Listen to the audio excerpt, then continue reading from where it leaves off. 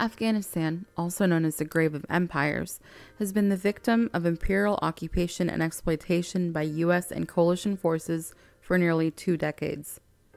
An entire generation of Americans will have grown up in the fog of a seemingly endless war, and with the new administration taking over, this painful reality is almost guaranteed. To many, Afghanistan exists in a state of invisibility. It is there, but beyond the scope of their daily life.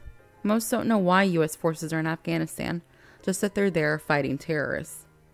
In May, NATO Secretary General Jens Stoltenberg announced that current troop levels stand at 13,000, but some allies were willing to increase their force contributions.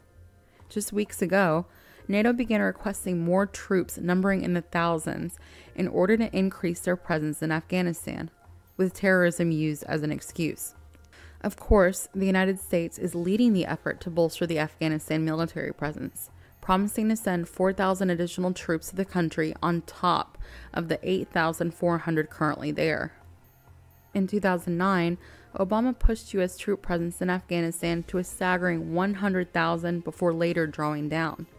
Trump, wanting to further compound U.S. influence in the region while giving the appearance of being less engaged, will be handing the reins over to military generals. And unlike Obama, who falsely alluded to a possible end to the war in Afghanistan, Trump is making no such promises. For Trump, the idea of defeating a new band of terrorists, this time being Daesh, means this war will be heavy and it will be necessary. Trump, who is now relying on military contractors such as Blackwater founder Eric Prince to strategize the future of the U.S.'s role in Afghanistan, will undoubtedly push this war into another term or even into the hands of another administration. The people of Afghanistan, who've now suffered through decades of war, will be the only ones paying the heaviest cost. To find out more, please visit mintpressnews.com.